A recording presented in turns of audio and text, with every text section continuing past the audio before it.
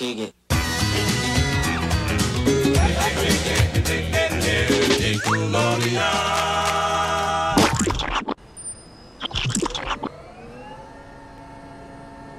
What up, everybody? All you slimesters, welcome to the Slime Water Cooler for a conversation with.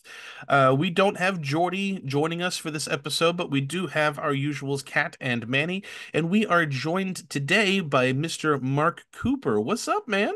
Hey, how's it going? How you guys doing? We're doing Doing great. great. Doing well, thanks. Thanks for Uh, being here. I'm glad to be here. I've been following the podcast for a great time, and it's just a dream come true to be here today. well, thank you, Awesome. thank Oh, you. thanks. Mark is pretty awesome. We had been chatting over on the Splat Attack page for quite a while, and he's got some really awesome stuff going over on his YouTube and very much a deep love for 90s Nickelodeon and just 90s in general, much like we do. But he's got a different avenue of how he pays tribute to it. Obviously, you're listening to us, so you know what we do. Mark, what is it that you do? Well, personally, I actually create music in a genre that's called nerdcore, which really focuses on, the nostalgia, the things that we grew up with from anime, video games, cartoons, Nickelodeon, as a, it's not a separate example here, but it's just a plethora of all types of nerd things that we grew up with that we pretty much tell our kids this is what we grew up with. Absolutely. And he's got a YouTube. You do you have anything else that you have your music on, or is it Oh, just solely absolutely. YouTube? It's all over everywhere. So everything is it's Mark Cooper. So it's ITSMARKCOOPER, and you'll go far superstars. This is something that rolls off the tongue so people know what's going on. But I'm all over the place. Yeah, and he's super talented. Both the crew were listening in earlier on some of your work, and actually, Manny, while we're talking about it, before we get it really into what you had reached out to us for, Manny was actually listening earlier, and what was it? You said you had a few that you really I liked of his. I did. I gotta be honest. I never heard of you up until today, but I have to say I love what you do. You have really awesome music, and your lyrics are like amazing. Thank you. I really appreciate that. It means more than you know. No problem. If I may, I had a couple songs I really liked. I have to say, Crimson Alchemist, Trust the Process was wow, that was really deep. Did you like direct this one? I actually did the beats for that. So I actually produced that track for Crimson Alchemist. Nice. Also, I Am Rain, Player One, Ready Player One, and Mortal Kombat High. It was just amazing. Oh, Like those beats and everything, it just flows so well. And if you listen to it on a good pair of headphones, it's really amazing. oh So yeah, keep absolutely. definitely keep doing what you're doing because I absolutely love it. And I want more, man. And you Oh, of just earned course. a fan today. So seriously, Well, thank you so much. I'm very honored to have you as a fan. So, you're welcome. Definitely. And I was listening to the Power Ranger rap album, I guess. I had the Mhm. Blue Ranger rap on repeat earlier just to make him go, I just, that was so clever. I get Alpha 5 in there, and my inner child, my nerdy self was just kind of partying it up. So Well, I'm I well, love I'm what you glad. do. I'm in all different areas with that. So, like the nerdcore I do is the nostalgia stuff. So I like making music about the things I grew up with because I feel that's the most authentic self that you can be when it comes to that. Yeah. Hmm. Also, who like were your influences? Because your stuff kind of reminds me of MF Doom in a way. Well, I got a lot of different influences, believe it or not. Like it can range anywhere from, from M to Tupac and Big to Linkin Park to Daft Punk to Gorillaz, Delta Funky Homo Sapien. MF Doom Yeah. is on my list for sure. All caps, Oh my all God, caps. Wow. absolutely. And I'm just really inspired by that, but I'm also inspired by a lot of the Nick shows, believe it or not, like just how invigorating the music can be, so you can always remember those iconic jingles and things like that. Gotcha.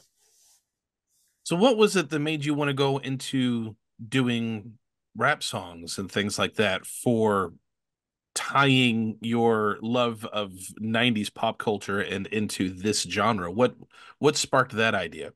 Well, to be honest, the first thing it was, I would say, I was always kind of, I was always a nerd, so it's not like there's no, what I mean, there's no hidden ability there.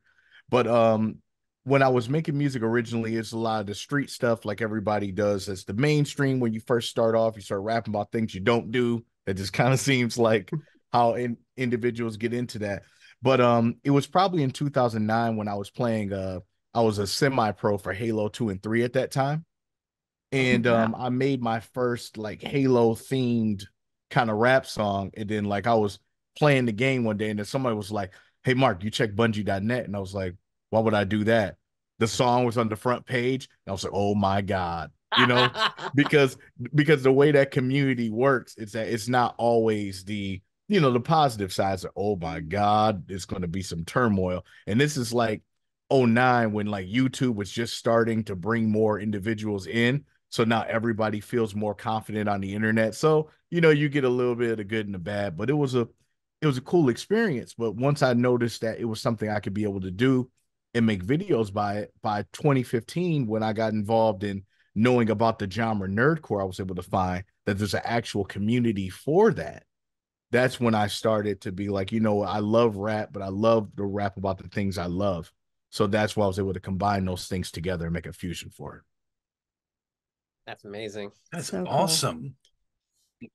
That's so cool though. That other people had heard your stuff from that very first track and loved it and were able to support that. I love when fans come through. You Absolutely. really develop a special connection with people like that. It's a I shared just can't believe love. it was in the front page of Bungie. Yes. Like that's outstanding, dude. Yeah, Especially that in was '09, no one was really viral then, because there was no such thing as an algorithm back then. So, not at True. all. were you a red versus blue fan, by the way? Yes, I was. Yes, yes. Yeah, caboose, everything.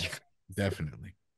And like red versus blue gives me the feel, because the thing I'm a big fan of also is Robot Chicken as well. Oh Yes. man, that's Mm. So yeah. just the voiceover part of it inspires me, and I also do voiceovers and things like that as well. It's just things that I just love nostalgia stuff. And then when I see things like Action League Now, because arguably you could say Action League Now walks so Robot Chicken can run. I don't think Uh, there's I Hmm. don't think there's Absolutely. no debate there. But of They course were we the also have, originals. Nickelodeon, actually all their stop motion made sure that other people can run as well. You know what I mean? Yeah. For So sure. that's why I really enjoy it. So it's like everything I grew up with, I'm seeing in fruition, as in the individuals that we were as kids. It's almost in the driver's seat of the things that we used to love in the 80s and 90s as well. So it's always great to rehash those nostalgias. And that's what I love the most about it. It's great too that you're repurposing it in a different way too. Mhm. So Exactly. that's a great honor. Now, when you had reached out to me previously, that there was something very special that you're working on, because when this episode's coming out, for those of you obviously hearing it now, it's coming out in March, which is a pretty big milestone. But you had something very special that you were working on. So what have you got coming up? Well, since we are Nick fans here, and just based off of knowing that this year is the 45th birthday of Nickelodeon as well, so that's a very exciting thing. So what I wanted to do is, for the inspiration and the joy and the great content that we got a chance to grow up with our childhood, I wanted to do a Kickstarter making a tribute album about the history of Nickelodeon. So since it's being 45 years, and since we got like another 18 years before we can open that time capsule, I just kind of want to make like a I just kind of want to make a short pit stop to be able to create some great music that we can enjoy all those things that we remember. What do you have any ideas of what you would want on the album? Oh, absolutely. I'm actually what I'm gonna do is what I've seen a lot of people do, and I don't want to go this route because it's a little too cliche. Everybody's like, "Oh, just make a Rugrats song, and now a Doug song, and now a Hey Arnold song." I don't want to go that. I'll literally go from the Silver Ball era, where it's the 1979 pinball, pinwheels type of things, Hmm. going Wow. for the rare stuff, like from the Land of the Ooh. Lost to Finders Keepers to Yes. to you can't do that on television. Just Mhm. paying homages throughout the entire album with those, and including like the game shows, including of course, Nicktoons, the main three, and more. And I wanted to just show other individuals that maybe they didn't actually get a chance to grow up in that time, but just give them just a box and just let them know, like, hey, this is what they've been doing for the past years that maybe you may not be around for. And then they could be able to reappreciate all the great individuals that were involved in those times. So I wanted to Yes. make a Yes. a project that surrounds everything, and it's the best way of saying happy birthday, Nickelodeon. Thank you Mhm. so much for making a network that started with just for kids. And that's very, very much in line with what we do, which is why I was so excited to work with this and pitch this out to everybody. Because other podcasters, nothing against the other podcasters because they're fantastic, but everyone wants to hit the big milestones or the big ones that everybody knows. So you got everybody who talks about Rugrats and Hey Arnold and all those other big ones that everybody knows and loves. And while we do want to talk about that, there's so much more to Nickelodeon than just those things. We want to have because this podcast is all 90s based, we want to cover as much of the 90s Nickelodeon as possible. But if we're going to do a 45th anniversary, it's going to have to be more than just 90s. It's going to have to be where it started and how it developed through the years to where it is currently. And I think it's a brilliant idea, especially being able to just pick some of the highlight moments as well as some of the stuff that gets really underappreciated. I love it. I love the idea. Yeah, Well, I because agree. not a lot of people talk about it Mhm. anyway. So it's great that you're giving it sort of like a light to show. Because who knows, maybe someone even listening to your music too will be like, I didn't even know Nickelodeon made this. So Right. Right. Like, I mean, like little Easter eggs here. Like, Budnick was also the voice of Stoop Kid in Hey Arnold. Mhm. I have a song Yes. called absolutely. Stoop Kid. You know what I mean? It's just those, and then, rehashing Land of the Lost when they redid that. But that song will be about all the shows you forgot. You know what I Yeah. mean? So Mhm. it'll have their themes, but it'll also have the things that we remember. You know what I mean? Not like saying that you just mentioned Space Cases because everybody talks about it, but people forgot about Alan Strange having two seasons. You Mhm. you, you get what I'm saying? Mhm. It's always great to have somebody that knows it and not just kind of pandering an opportunity because Yes. they just heard Hmm. about it. Yeah. Yeah. Yes. Yes. Yes. Yes. Yes. The Yes. bandwagon There's a fans, exactly. Yeah. whole lot of difference between knowing the content and then just trying to. I heard about this thing. I'm going to talk about this thing vaguely, all the stuff that I read on Wikipedia, and Yep. okay, that's all I got. Like, no, Right. dive in there. There's a whole lot more to check out and really appreciate, and it's so many things that we forgot as adults now. Where I see every day, pick a show like, hey, dude. And then people will say, "Oh man, I forgot all about this show." And you have kind of like two classes. One class that is all, "I absolutely loved this show when I was a kid," and they start listing everything off. And then you have other people who, "Oh my gosh, I was so bored with the show. I hated the show. I wouldn't. The theme song was cool, but I never Yeah. watched the show." And then they Right. go back and watch it again as an adult just to see what they missed or if they had changed or how things have changed over the years.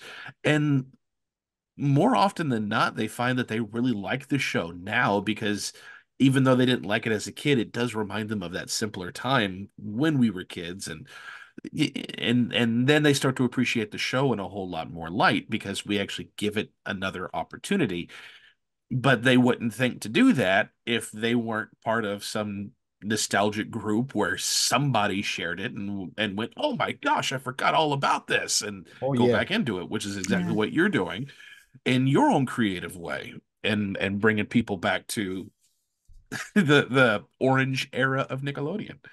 Yeah, which is the project is called the Orange Tape. So Nice. Oh, so if cool. you Nice. so if you're a Wu-Tang fan, you know about the purple tape, and that was kind of inspired by the orange tape. But I was also really inspired by the Orange Years documentary. Yes. Mm. Hmm. So I wanted to combine those together and then just just so it understands that's where the era is, but I want to make sure it goes through from, from 79 to maybe the earlier 2000s. Because the 2010s I know, but a lot it's so much to pack. And if everything goes well with that, the next tape will be called the slime tape. And then that's where I'll go even deeper into nostalgia if we need to. Well, you said Kickstarter. Yep. What is your goal for the Kickstarter? Well, the goal for the Kickstarter is 3,000, but the way I got the perks is going to be really really cool. I actually was working on it as I was talking to you. So I have something that's called like the Aggro Crag package, which comes with a exclusive orange USB flash drive that has the album and the instrumentals because I make the instrumentals as well. We'll also have guest stars, pop-ups from Nickelodeon cast explaining, exclusive stories you never really knew about it. They're all through the albums. Um, Also have a time capsule box where it actually kind of like the Nick box, but I made it in Mhm. its own particular way where it comes with that. There's also you pick a Nick tune so I can make a custom song that maybe you wanted to hear that you didn't even know about. There's things like that from inspired t-shirts, CDs, stickers, and also I partner with this group called Euphoria Tree Fort, and they're they have something called the Smell-O-Vision candles. So they have a Who Loves Orange Soda, and they also have a movie theater one as well. That's so So cool. it's so we just Nice. call it the Snick Box. So it's just I something love that it. brings everything together. So it's like you can be able to not only enjoy the project, but enjoy the entire experience of what it was to, watch things on Snick. Oh, it's so cool. Isn't this I was amazing gonna that a say it's fan does a better job at this catering Yes. to the fans other than the Yes. actual companies doing it? Wow. yeah, I'm I was just sorry, gonna Kat, what say were you about to say? well, no, just that that's what it's an experience. It's not just like a song. You're providing the Mhm. fans and your supporters with, a multi-sensory smell-o-vision experience. I thought that was really cool when they came up with those for that. And then also there'll be a poster there'll be like quote your Nickelodeon moment. And we get all the quotes from that. And then afterwards I send it with the box to Nickelodeon Studios to give them a thank you. So it'll be all there, like back when it used to be like Johnny from Houston, Texas said this, like back when we used to Mhm. do that. Because even Mhm. though we can say about Nickelodeon has changed in many different generations and it has adapted in many different forms of how the natural world is today. It's always great for if there's somebody there that's in their 60s or 70s and they get a book and they'll be like, or get a box and be like, I remember all this stuff, and I'm glad there's still people out there that, Mhm. even when they're a lot older and they have families of their own, that they still appreciate what we actually did, from the start of the 70s. Yes. Fully agreed. There were, yes, things have changed. Some things are better, some things are not. But the one thing that I feel Nickelodeon has has really lost is its connectivity with their audience. And that seems to have stayed with us, the generation that was there, because here we are doing the same thing, reaching out to other fans and creators and the people who watch or who made these things. That connectivity, we all still crave that. And now that we're a little older, we're trying to keep that connectivity and keep that nostalgia, but also trying to pass it to our children at the same time. At least many of us are, not everybody, but Right. it's it's worth holding on to, and it's worth teaching our children. It's not just the shows. The shows were cool because I mean we can buy most of these TV shows on DVDs and we can show them to the kids, but that's not what made Nickelodeon so unique. It Right. was it was the whole network, and my son is really starting to understand that concept a whole lot more the more he's seeing what we've been doing, and he learns a little more about Nickelodeon, because the concept of Nick takes over your school, he got so excited about that. He was like, do they still do that? I'm like, no, they don't. I'm like, Yeah, that's oh, like Super Toy Run and all that stuff Oh as yes. well. yeah. I mean, where are you gonna And do Super Toy Run now? Can't. Parking lot, probably. Yeah. Virtual super toy pretty run. much. Yeah. You just go out of the Walmart and not show the receipt and be like, "Oh, super toy run, we running."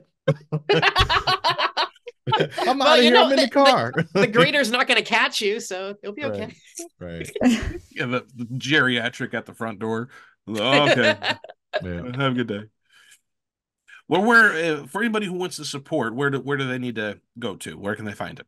Well, it'll be all on my social. So it'll be on It's Mark Cooper everywhere. There'll be a link in the bio, of course. And we actually got done shooting the video today. So I should get Nice. it later on. And then I'm just finishing the finishing touches for it. And it's gonna be really, really cool videos that will be like milestones. So I got a friend of mine, and we're actually gonna do the infamous Know Your Stars as like Oh, a as a yes. as a Yes. bumper, as a buffer for the Kickstarter stuff. And Yeah. what I want to do is we're also going to film the entire process of making the album from the writing to all that. That's going to be completely included. It's going to be a great experience. The Know And Your what I Stars thing is going to be great. yes, I'm gonna do that, and then we plan to have the album out in November because I'm going to SplatCon Oh, nice. Nice. in Nice. LA. I'm Nice. definitely going to that, and that's their first convention, so it'd be Yeah. cool to me do some music stuff, but I'm also doing some you know some traveling. So I am going to go to Jersey to the Nickelodeon like Nickelodeon amusement park thing they have out Hmm. there Yeah.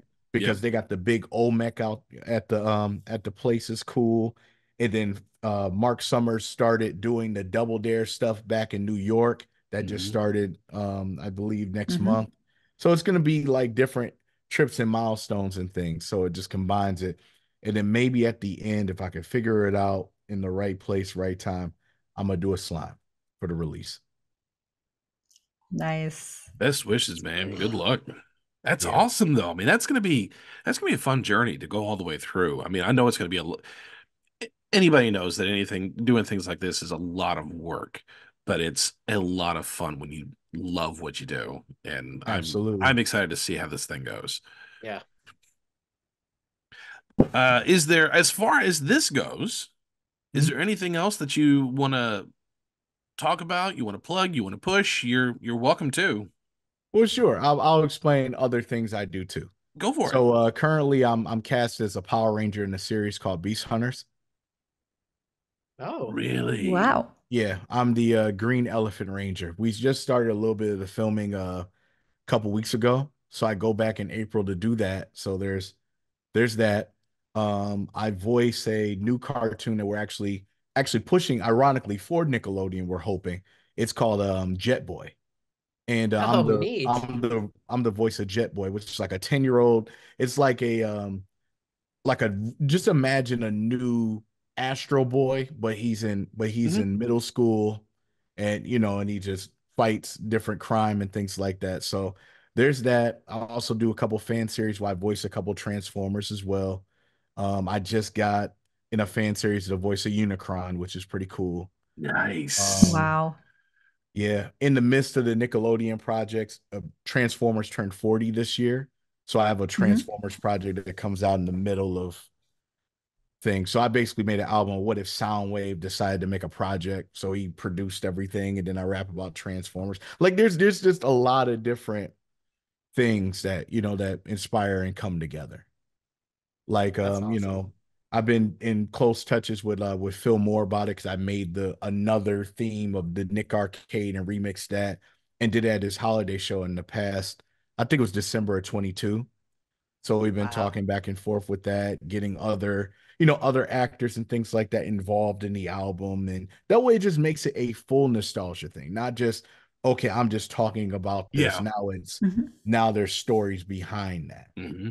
And that's what people want. I mean, I love doing nostalgia stuff, but I also loved pop-up video.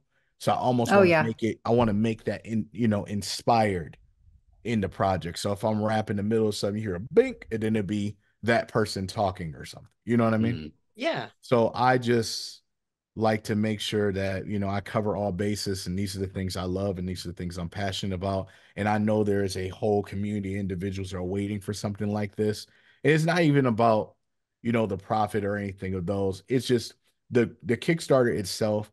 it's just covering all the particular cost. Sure. If it's Mhm. just everybody just enjoys the project and shares it, and then I get to, hear from those heroes of mine, that's all I need.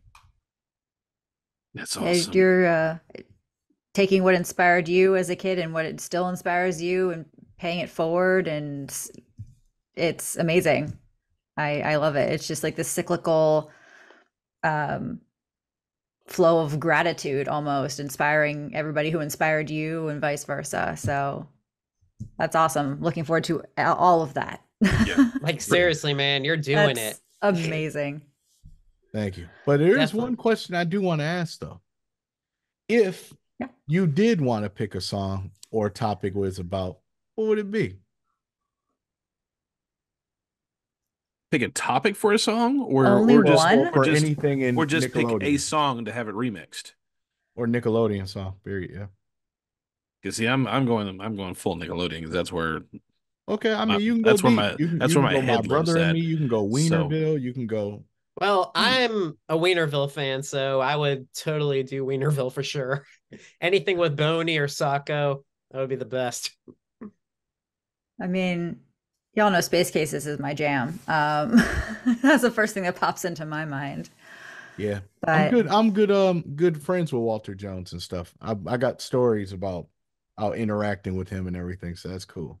cool. I'd say Pete and Pete, but maybe a topic would be on siblings, Nickelodeon siblings. That actually Like would My be Brother really and Me or great something. to Yeah. be able to go from Carissa Explains It All to My Brother and Me to Hmm. Pete and Pete. I could do that. That could cover a Just lot of I know you bases could. actually. Yeah, yeah. yeah. But Like I do got, remixing the but I Hey do got Sandy song. Wienerville already in the list, so you're fine there. Really? Yeah. Oh, I'll be Nice. looking forward to that. It's great. And then there's a track that's called News Flashes where I flip the Nick News with Ellerby, Hmm. and Oh, I literally Wow. go from like a timeline kind of thing. Is how I want to do wow. that song. Oh, wow. Dude, That's you're like awesome. really You're blowing including my mind. everything because not a lot of people talk about Nick News, and No.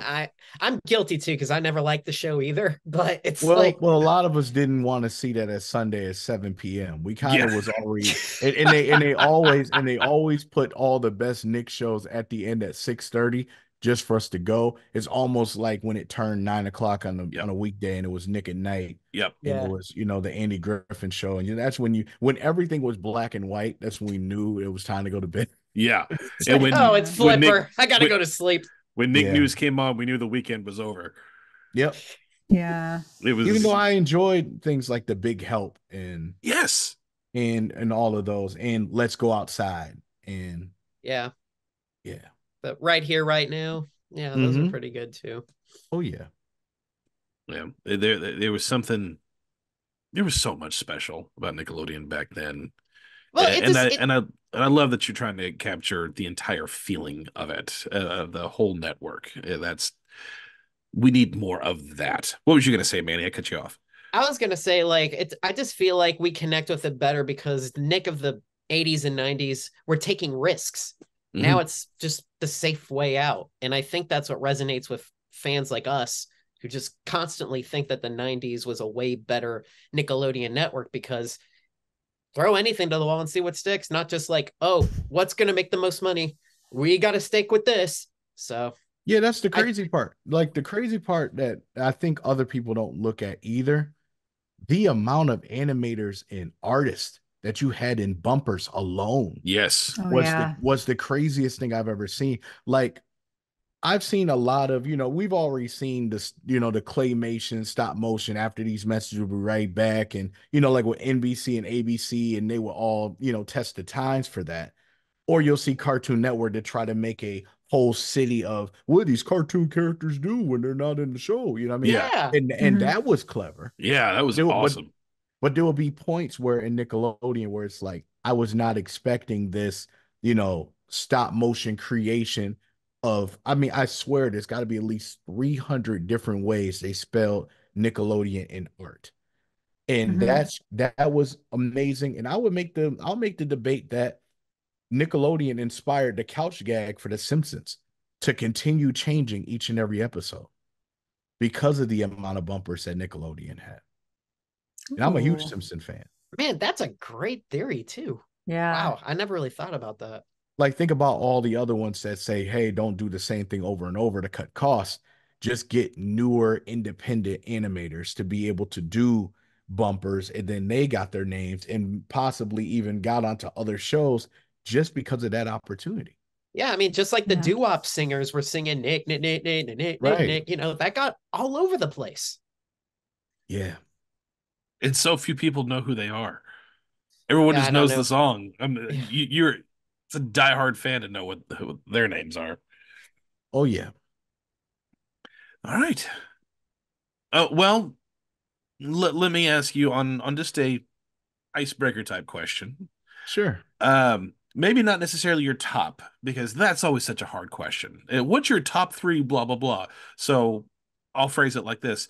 Name three Nickelodeon shows that you just loved. They don't have to be in any particular order. Okay. Um, well, first it would definitely be I loved Hey Arnold. That's a very big inspiration for me. I'm gonna throw one out of nowhere. I love Kablam. Yes. Yes. Oh, Yes.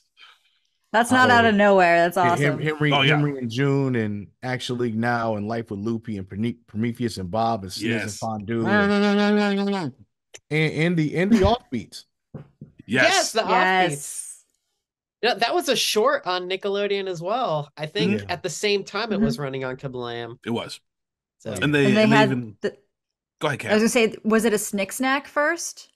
I don't know if it was a snick. It may have been a snick snack first, and You then know they what? put It it over in actually, for Kablam. a little bit, it was because I remember that they would have these 15-minute increments. It was like before they would premiere like a brand new All That, Hmm. or because remember, Yeah. Snick at like 8 o'clock, they would switch whatever the special was based on if it was a new episode from a new season, and they just would go that route.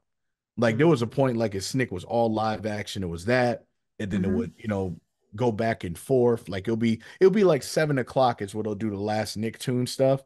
And then you got your, Are You Afraid of the Dark, your cousin Skeeters, your like if they did a double episode of all that, or a dub or Alex Mack or anything that had like an hour special for a Yeah. yeah. cliffhanger. That's what I remember. Yeah. Hmm. Well, Yeah. we've got Hey Arnold and we've got Kablam. All What's a right. third favorite? My third favorite would have to be Or I should say, not necessarily the third favorite, but just a third one you loved. a third one. Nick Arcade. Yes. I feel that it was short lived, and I feel that it should have been Hmm. longer than that. Hmm. And you know what I mean? And I'm not saying it because, of Phil Moore or anything. It's just I remember running down the stairs for that. Did Phil Oh Moore yeah. tell you what he pitched to the Nick Studios for an Sure episode for did. season three? He sure did. All the stories that I even heard the podcast interview for it. So Hmm. yep, from that to Mike O'Malley, and I'm telling you, I've been listening to you guys. Even when you had the top 10 My Brother and Me Yes. Hmm. portion, and I was, of course I had some looking like, are you kidding me, man? Like, I mean, that's me being a Nick person, but I was thinking in my head, I was like, don't hold your breath. You know what I mean? That's what I was thinking. But yeah. Oh, that's I think you had a awesome. guest. I think you had a guest on there that was talking about it. Yeah, yeah, we did. We had We did. Prime from Prime Nostalgia. Yeah. Yeah, he's a good guy. All right. Well, we're gonna cut this here because we've got another half of this episode coming up for all of you Slimesters. This is our first ever two-parter episode, so we will take a quick commercial break here, but that'll be it for Mark for this episode. Go check him out. I'm going to put the link in the description. Go check out his content. He's got some great stuff, immensely talented, and also I'll put the Kickstarter there too, so that way you guys can go support to get this whole experience, because it's not just an album, it's an experience. So all the support and all the love to Mark, because we need more of this in the Nick community. So thank you, Mark, for everything you do. This is so incredible. I'm so excited. And thank you for reaching out and asking to be here. Thank you. It's an honor to be here. I love your podcast and love all you guys. So I appreciate you. We appreciate It's so you, great to man. have We you. love Thank you, you. man. Mm. All right. Well, And if that you is going want to to be, listen to great hip hop music, Follow this guy. This guy is the best. Well, that is going to be it from Mark for now, but we are going to cut to a quick commercial break, and then we'll be back in just a few minutes. So, see you guys in a bit.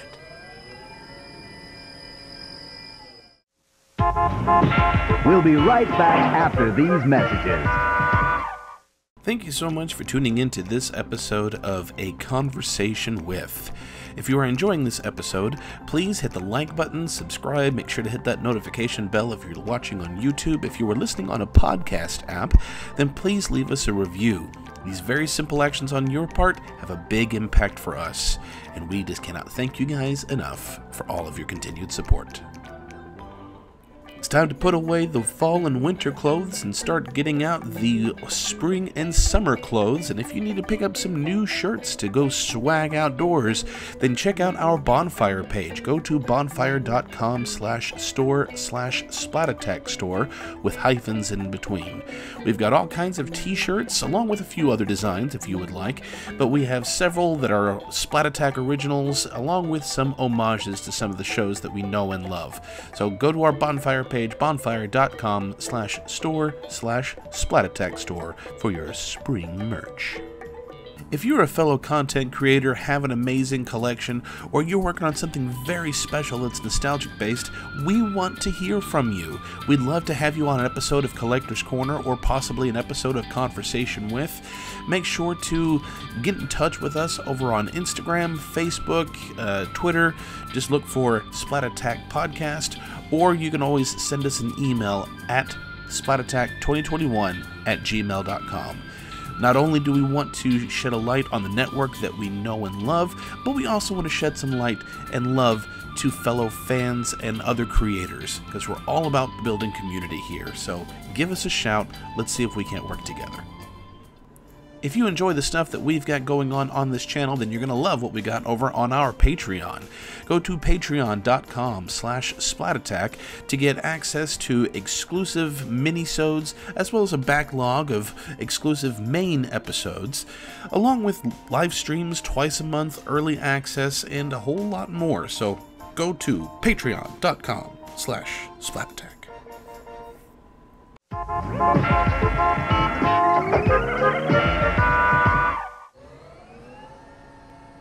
All right, everybody, welcome back.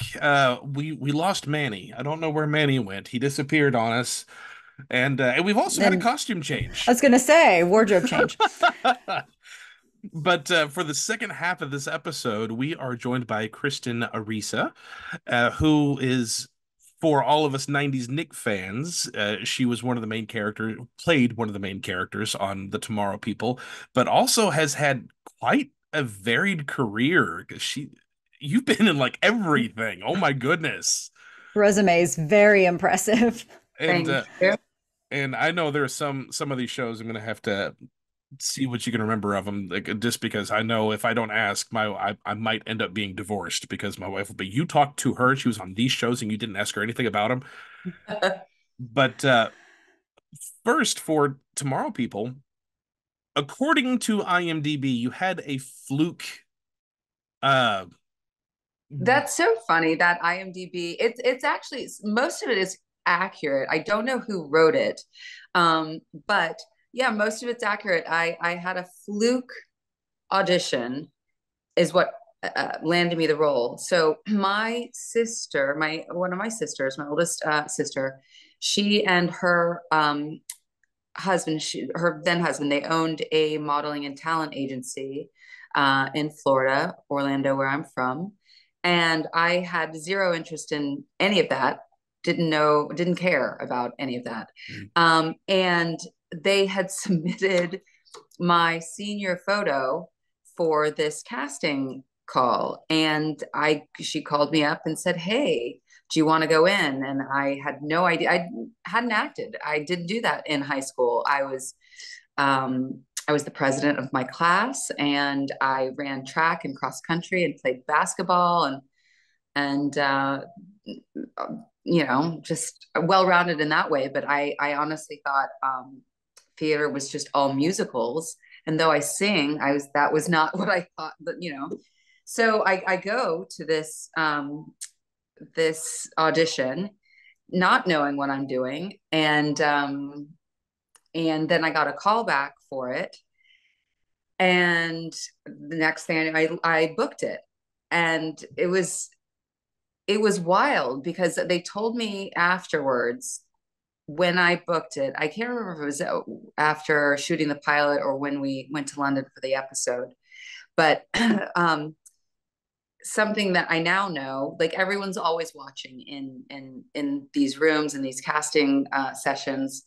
And I guess I just walked in and to the woman who was playing my mother, and I just said very naturally, "Hi, Mom." And I guess they watched that and they saw that and they loved that. And I was just being me. I didn't know what I was doing. And, and we just, read the part. And I guess they dug what I was doing. But yeah, that's how it started. Wow. That's so crazy. It is crazy. Actually, you know what? I did have one acting job before that. My parents owned a pool service. And I remember being like, I don't know, 12, 13. And I was in one of their very, those commercials, like very non-union Yeah, commercials. well, little local commercial, sure. Very local, very. So yeah, that actually was my first acting job ever. But yeah. Okay. That's cool. That's still cool. We always get excited because I'm very much in the theater community here in my home, and I've seen so many of my friends on all kinds of local commercials, and it's still cool when you get to see them. It's It's like, oh, absolutely cool. I saw you on TV. Oh yeah, you saw that. You saw that lawyer commercial, did you? I said, yeah, I did. But I have tons of friends. We all do commercials. I mean, when you're out here, when you're acting, it's all under the umbrella of storytelling, I feel. And so I always love it when I see my friends on commercials or different episodes. It's a wild ride out here, but you stay in it long enough, you're gonna hopefully, have a career and be on, have an extensive resume. you definitely extensive resume. Yes. Definitely. What was you gonna say, Kat? I was gonna say, well, I mean, you were on Friends, you were on Yeah. NCIS, Yes. Bosch, The Fosters, Startup, American Horror Story. I could just go on and on. Like, Yeah, oh, I guarantee what you, to put anybody first? who's watching, you've seen something with her on it, and you probably don't even recognize it. She's been in everything. So But go ahead, Kat. I have to Sorry. ask about Friends, though. So how was That that was experience? Before we get, I mean, we're going to get back to the Tomorrow People we a little are. bit, but I have to ask about Friends. Friends was So, awesome. So being a theater person, Friends was very much like theater because it's set in, it was a live studio audience. Mhm. And we rehearsed for a couple days before, shooting live. And I mean, I remember the table read and I was nervous. I mean, this is Friends, this is huge. And gosh, David Schwimmer and I actually got shushed a bunch of times. We got in trouble because we were cracking each other up. And my scene wasn't even with him, but we were just nonstop laughing. And then they'd be rehearsing on another part of the soundstage. And he and I really audibly had to be like quieted because we were, I don't even know what, cracking up. But what I love so much, Matt LeBlanc was so nice. And I remember before we went live, we were, just off backstage. And what did he say to me? He was just something like, you're ready to have some fun. And it was such an exhilarating feeling. Like everyone was so kind. Everyone was super nice. And that was, at the time, like such a highlight. It's still such a highlight. It's such a huge show. And what I love now are, there's been this huge resurgence of watching these old shows, as you said, Alex, like these old shows, Grey's Anatomy that I've been on and in other shows. And I have my friends who've got younger kids that are now like watching these shows. They're like, oh my gosh, wait, what? You're on that? And it just cracks me up because yeah, these shows they've been around. They're still around. And I love that they still have such a strong fan base. But that show, to answer your question, Kat, that was a really that was a highlight. It still is a highlight. So much fun. Everyone was so much fun. You mean Matt didn't ask you how you doing? He did not. Oh, but I do recall this too. I mean, so many things. At the time, this is when Brad Pitt and Jennifer Aniston were, I don't know if they were married or dating. I think married, they had to have been. And I was walking past, and I mean, he could have been looking at anything, but I like to say that Brad was looking at me and kind of did a double take when I walked past. I'm like, that's right. That's right. That was for me. That was going to be one of the shows that I was like, if I don't ask this, my wife will divorce me. So Kat, you saved me some trouble there. You can have the next one. You're good. You're good. You're you can ask him. Me. You're helping okay. Me. Okay. But I did want to ask for Tomorrow People, because that was your second acting gig, and obviously we know that you said that you really weren't into that, you weren't interested at first, and now you have a varied, extensive career. What was it about acting that really grabbed you and made you want to go into this as a career? Oh, wow. I knew that I mean, I love my parents very much and I love the family business. They've since, sold it many years ago, but I knew I didn't want to do that. Mm-hmm. And then when this world opened up to me, and it was that time in my life, I was, junior, senior in high school, and I didn't know yet what I wanted to do. But when I got this opportunity and I saw, wow, I can do this, because no one in my family was in the entertainment business, so I just didn't know this world existed. And then to be on set and mind you, when I haven't seen the Tomorrow People in quite some time, but I've seen little clips that I'm like mortified, because it's those first things I'm like, oh, this is, wow. I thought it was acting. And I was like, wow. I mean, just let a word to the youths, a word to the wise. Acting is more than the ability to read. Mm-hmm. I think now a lot of people just feel like, I can read, I can do that, because we make it look so sexy and fun and welcoming. But there's a skill set involved. So from doing that show, and I think I just remember this one particular day, it was a really emotional scene that my character Lisa had. And there was a sense of just quiet on the set, and everyone really just leaned in. And I don't know, it was just really special. And there was I almost got hypothermia on the set. We almost died one of these stunts. It was like wild, but those were the 90s. Plunging into the ocean. Just having a kid plunge into the ocean. Completely. Like, truly, it was wild. We really were in the Pacific, or the Atlantic. Wait, the Atlantic? God, Lord help me. That's why I'm an actor. I'm not, My geography is terrible too. I'm there with you. It's one of those giant bodies of water. But it was just so crazy. And I knew after that experience ended, I had to defer my freshman year of college, because we were filming. And so although I'd been accepted to school, I hadn't declared a major yet, but I had to request that I could come in a semester late. And it was after that experience, that's when I applied to the School of Theater to audition for that, because I'm like, I know now this is what I want to do. Like, there's absolutely, without any doubt, this is what I'm supposed to do. So it really did. It began this whole journey. So I thank my sister all the time for it, because I had no idea this world that was opened up to me. But super, super appreciative and thankful that it was. So fun. It's so fun. It's like perfect timing too, just because you had this experience acting, mm-hmm. and then you discovered that's what you wanted to do, and then you went and you trained for it, mm-hmm. and then went and you went back into the business. So yeah, I think I know. So we shot the pilot in Florida, and that was like just a week, and I like missed school for a week, and then that was it. I didn't know what happened, and then I got this call, or my parents did, and I got this call saying the series has been picked up. It's shooting in London, and a few other cast members have been recast, not you. do you want to still do it? And I was like, wait, what? You know, the whole thing was just a mind-blowing experience.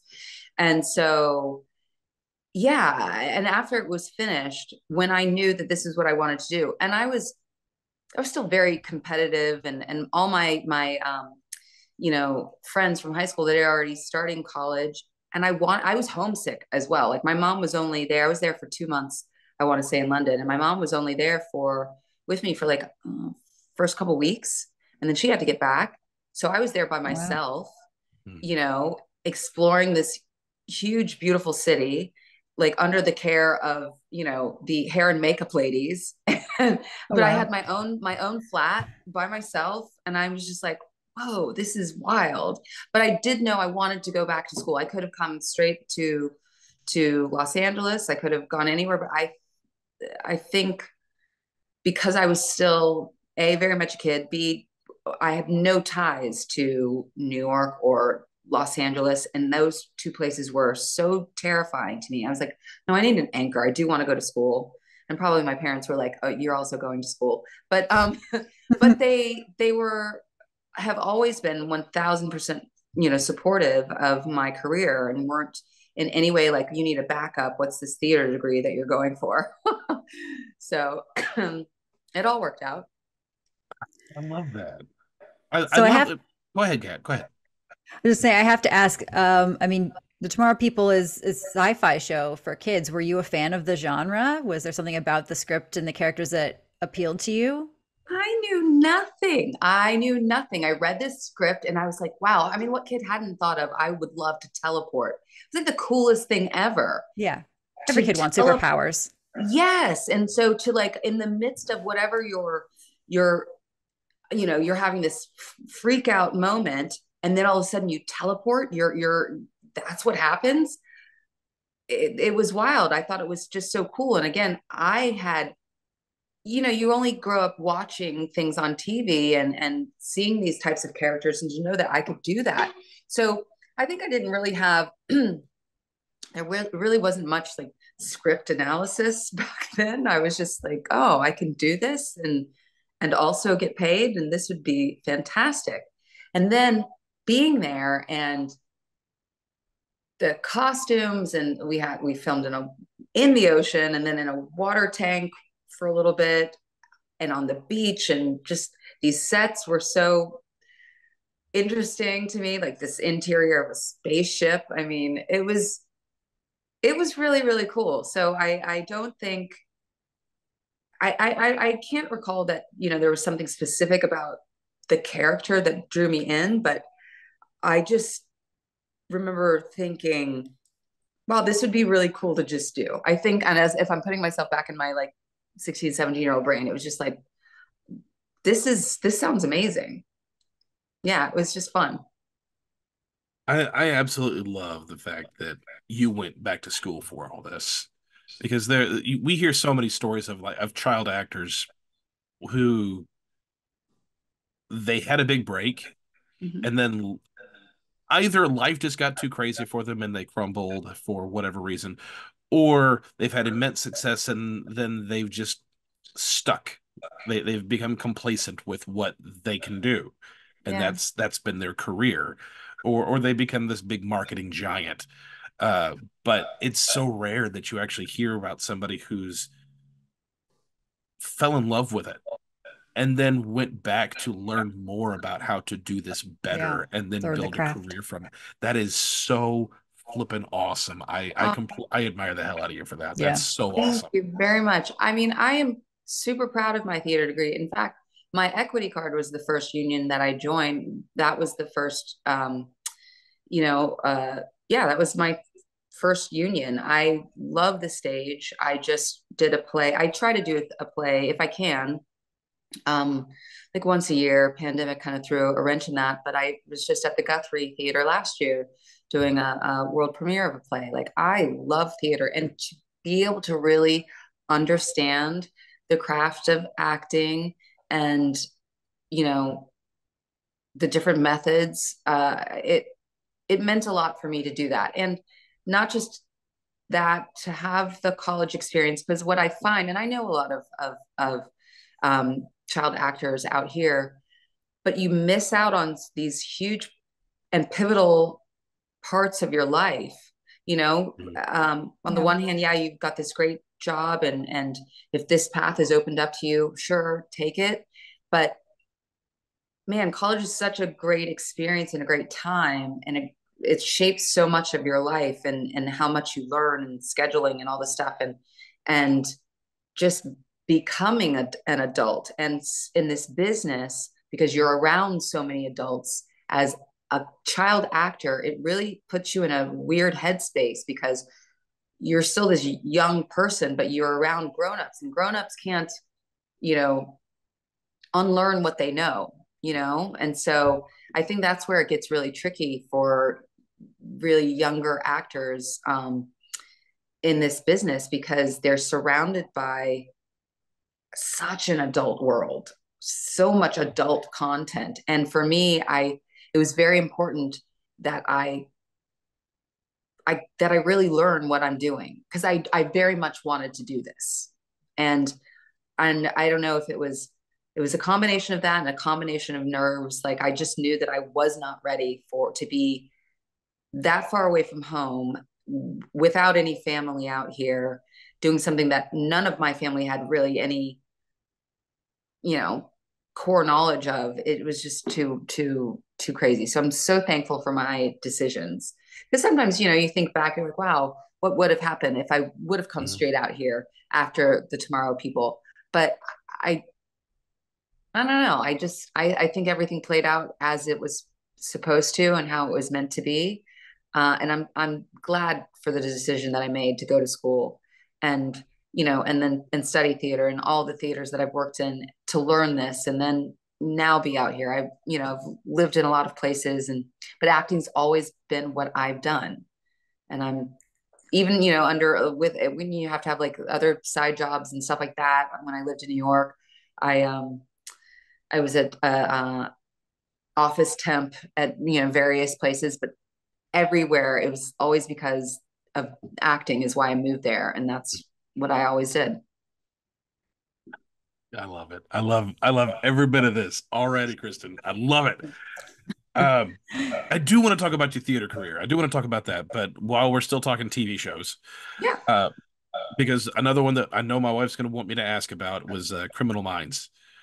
Do you remember anything? Because I mean, these are all like one episode things that you were a part of. I'm sure they blend together. Is there anything about doing that you recall? What's funny is I always like to joke and say I've been on like pretty much every procedural drama. Yes, you were a ton. Yes. I'm kind of salty that I was never on any of the Law and Orders. Law and Order. Like that was I was like, what? And maybe there's still time. I mean, that show's still going. Yeah. Criminal Minds. Yes, Criminal Minds. That was with Shamar Moore. Yes. I think. Yes. Okay. What do I remember about that one? I played like a detective, I think. At least that's what your list has. Yeah, I was a detective. I remember it was hot that day. I do recall that because I was sweating in this burgundy dress shirt they had me in. I don't remember much of that episode, truth be told. That one does escape me. Sorry. No, that's okay. And that's what I figured, because like I said, oh my gosh, the amount of things that you've done, and so many of them are like they were one episode things. So like these got to bleed together at some point. They do. You know what though? My favorite of the like procedurals were the NCISs. Both the NCIS, the Navy one, and the NCIS Los Angeles. Like those two were my favorites of that like genre. Mainly the main NCIS, because Mark Harmon is such an amazing person, and that show showed me like how to be number one on the call sheet. Like, wow, that guy, just so kind, just so generous. His trailer door was truly always open unless he was like changing or something, but you could just come in and sit and chat. And I was on that. Like you do these top of show guest stars. So you're there for like 8 days or so, or like a little better than a week. But that one I love because I got to play. It's not a spoiler alert. It's been on for a while. I was the villain, and but I was the red herring because normally I don't get cast as the villain. But this one I did, and it was so fun. I got to hold this English pistol, but they discovered that I killed someone. So, boo.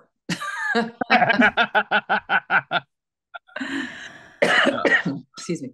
So the one thing, there's a few things I should say, but one of the big things I don't like from sites like IMDb and film credits and stuff like that is if anybody's done theater, you don't really have a credit for that.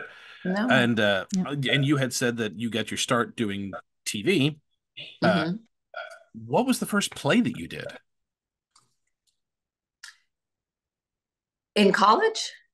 Whichever. What was the first one that you did? The first play, it was like, I don't even know if it was real. It was a little one act, and it was called The Fairy Garden. But it was scripted, and I was the fairy. And we did this at this bar in Tallahassee, I want to say, called the Milk Bar, maybe something weird like that. But yeah, I want to say that was like, you do a lot of scenes and a lot of different things in acting classes, but the first like full play. And then, oh gosh, what else in college? Like there were so many college ones.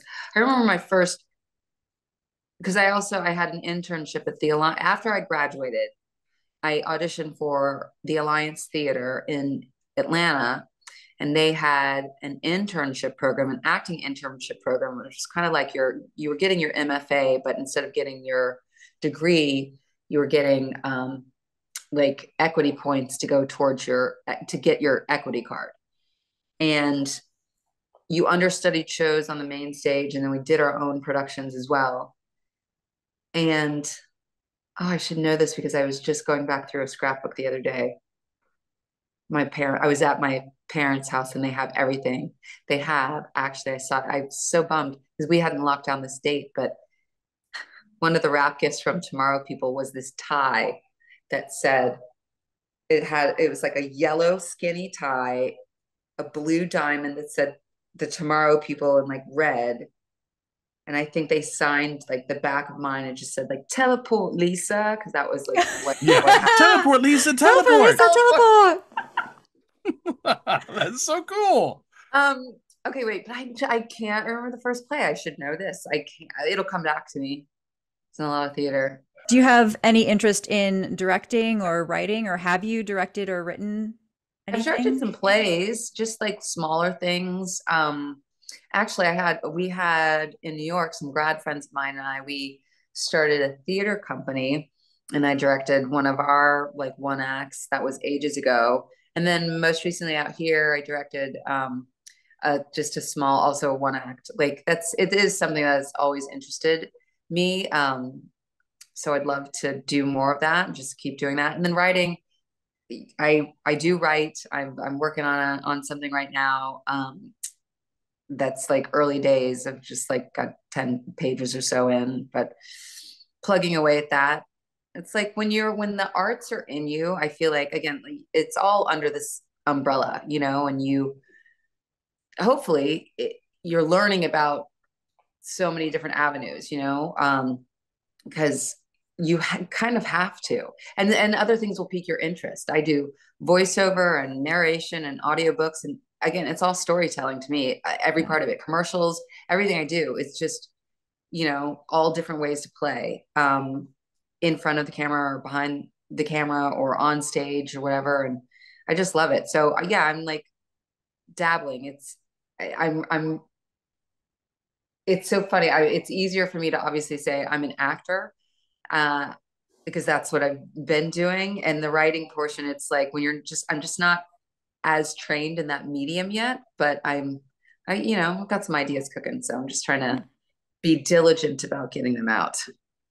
Very cool. I mean, it's all creative expression and storytelling. Totally. So that's awesome. Mm-hmm. Thank you. What is, and I know this is probably a loaded question, so we'll just stick with not necessarily the most, but just one that you can think of. What has been one of your most challenging performances that you've done in any medium? I'll say it was this last play that I just did at the Guthrie. It was a world premiere of a new play from Susan Laurie Parks, who's a Pulitzer Prize winning, now Tony Award winning playwright.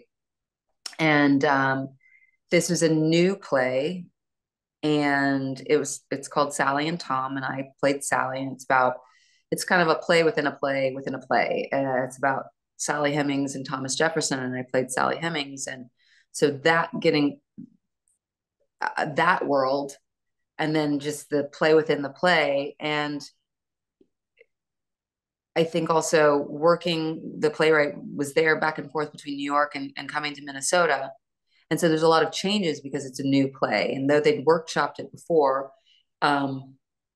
being in that process and honestly, I want to say the days before opening night, like literally hours before, like 13 pages of the play got yanked and rearranged, and like just things being cut left and right. And it's just like, oh gosh, and it's not on camera. It's live in front of the Guthrie the stage that we were in sat 800 people. Wow. So it's like, oh my gosh. And it was challenging in the best way, because you're so in it. And a lot of times with film and TV, you don't have, at least in my experience, you don't have this lengthy process or this lengthy amount of time with a script to really like get underneath it the way you can with theater. And so that one was like super challenging in the best way. Like it illuminated so much for me. Again, just why I love what we do. And I love actors so much. And I just love the collaborative process with working with the director, working with just everybody involved. It really is such a collaboration, because when you have that collection of people that everybody's on their A game, that everybody is like not coming to mess around, then you're just bouncing ideas and trying new things. And gosh, that feels so good. It's so exciting to do. So that one would be, I think, overall. And there's a TV one that actually did pose quite a bit of challenge. There's a show, it's off the air now, called The Unit. And it starred Dennis Haysbert and oh my gosh, he's my favorite. I can see him clear as day.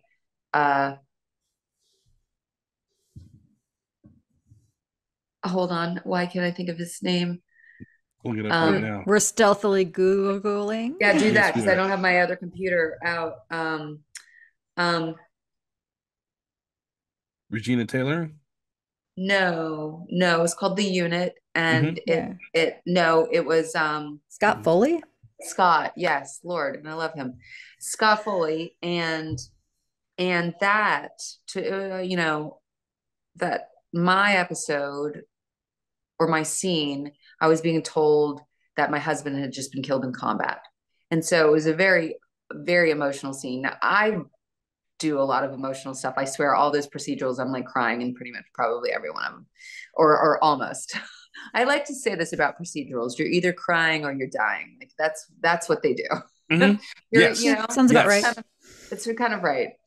But this one, because it was like a lot of takes of that, a lot of coverage and a lot of takes of that, and it was very like just to be told, that someone that you love, in that particular case, my husband, had been killed in combat. So it was just like, wow. And I remember that audition for that.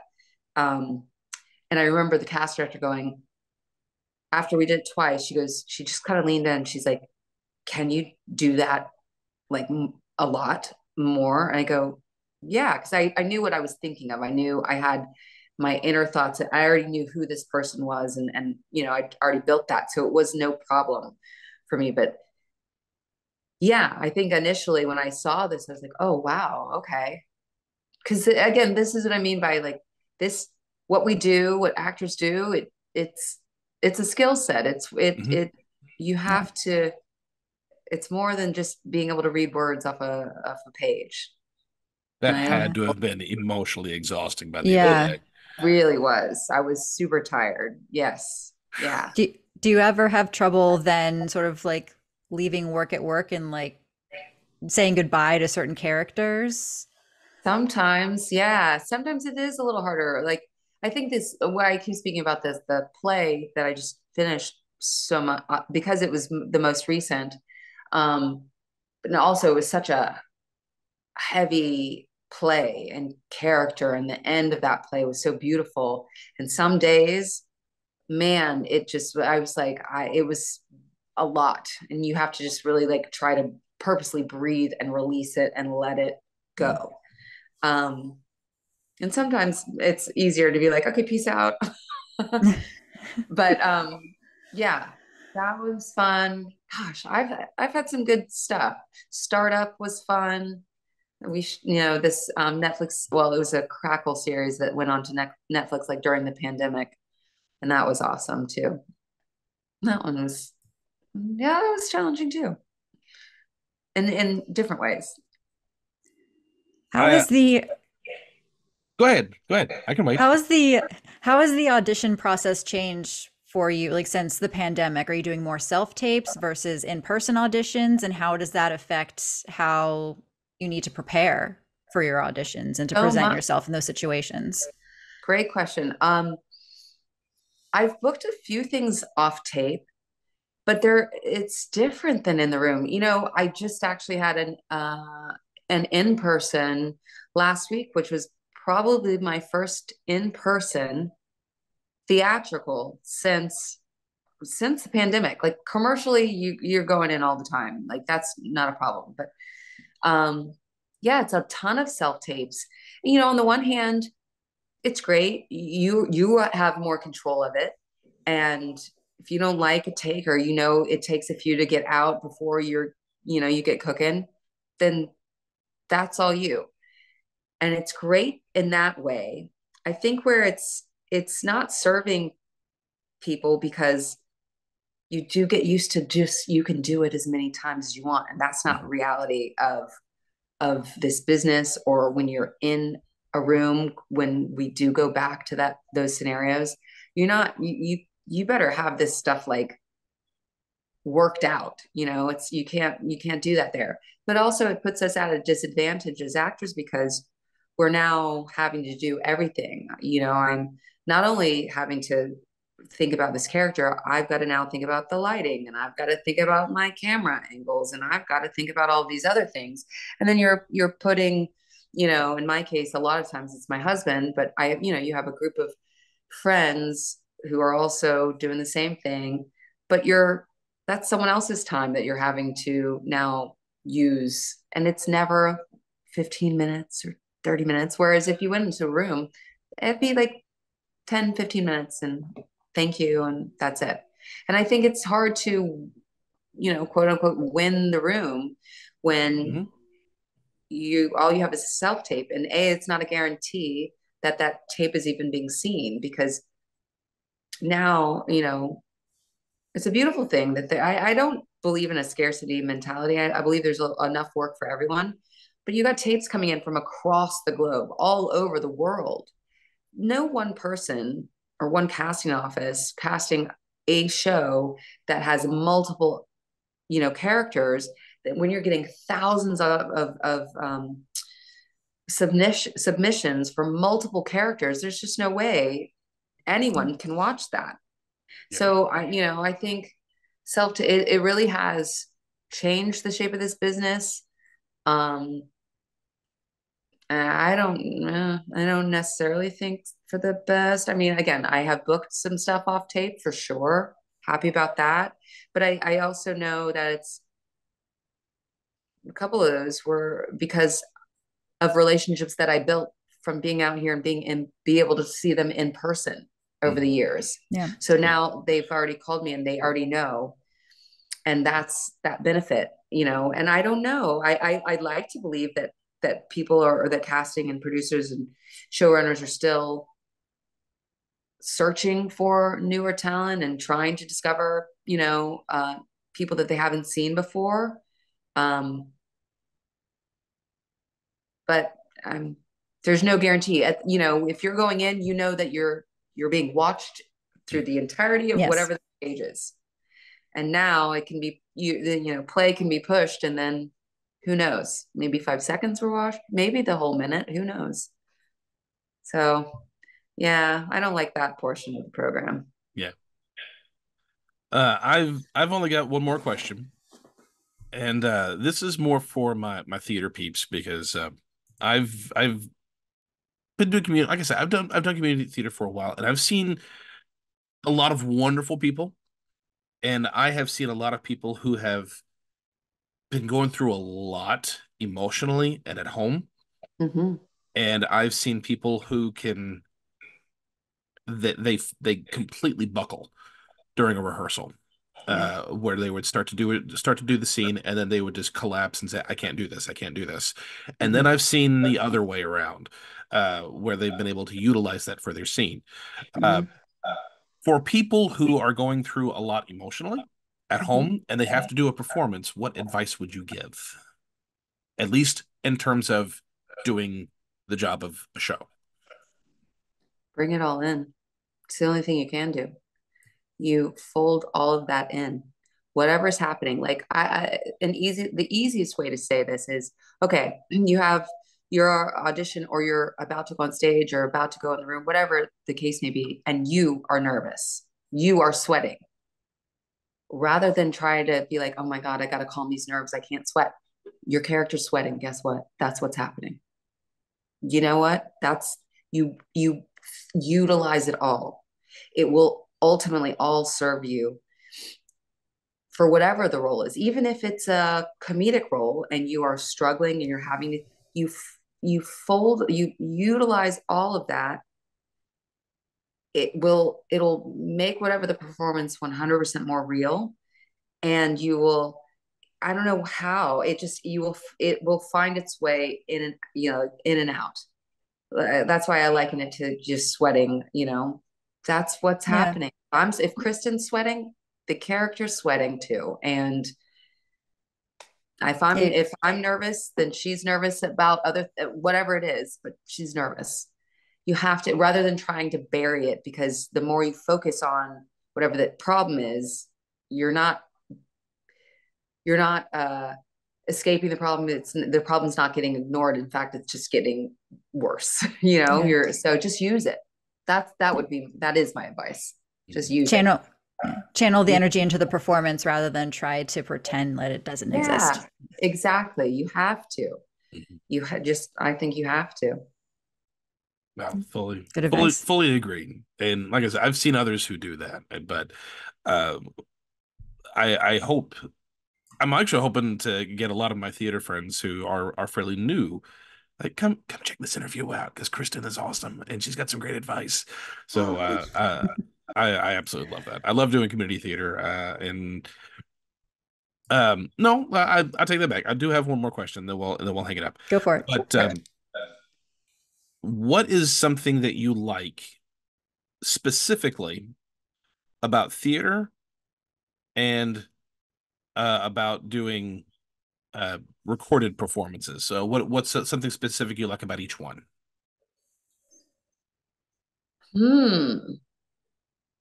Specific to each one. Well, I love the immediacy of theater.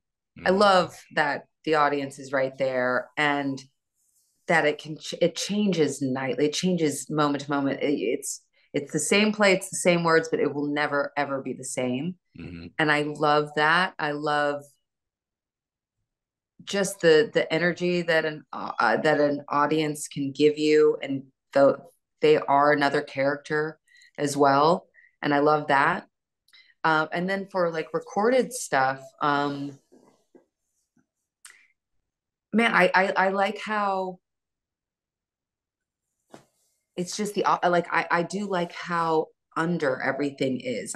I like how you have to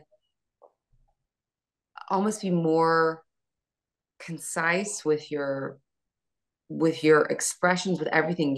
I'm not articulating this the best, but I think I love and appreciate how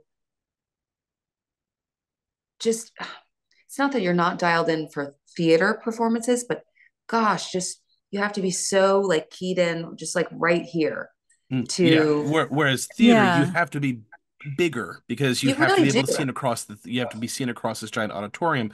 Whereas in film and television, you often have to be a lot more subtle Yeah, you because have to you're draw the playing camera much. is coming in to Mhm. you. Yeah. Instead of And go ahead. I said it sounds like instead of projecting out, you're sort of welcoming the audience in. There's a Yeah, different you exchange there. definitely there is. And they can really see in your eyes and really see your expression and all of that. I love that about it. I think I also love I do like the technical aspect of it. It's a fully different medium. And so, Mhm.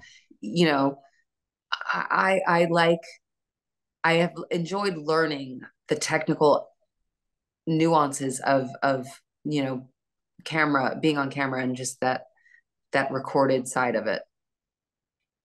That's awesome. Gosh, I love this. I love every bit of this, Kristen. You're This is so nerding out cool. so I hard right am. now. I'm absolutely because I don't Well, because I mean, as much as we've loved doing this, I've not really gotten to talk to somebody who's done a lot of theater before, and mhm. That's this true. so that I'm super excited about all this. It's like, oh, I have a link from Tomorrow People to theater, and I get to talk about this today. It's so fun. That makes me happy too. Honestly, I love it. I love what we do. I think what we do is so amazing. I really do believe that, the arts change lives and heal people and Hmm. save people's lives, Yeah. just Seen it, seen it happen. Yes, yeah, fully agreed.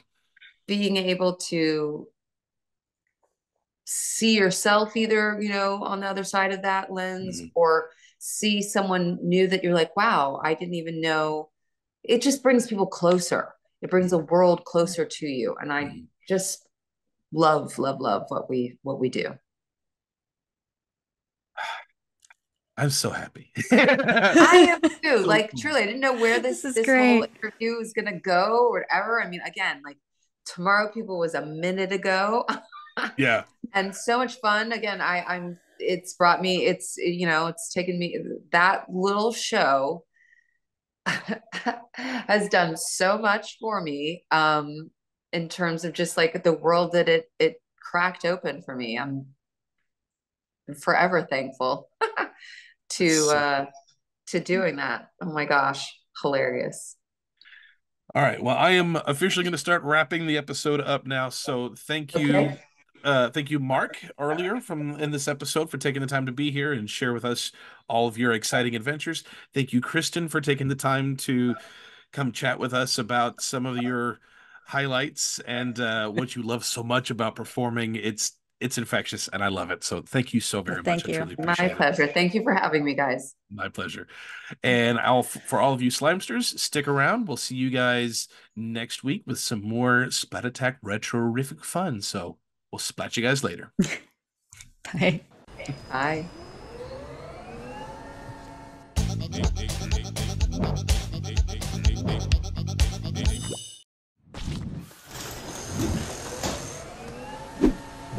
I mean, I'm not being biased here.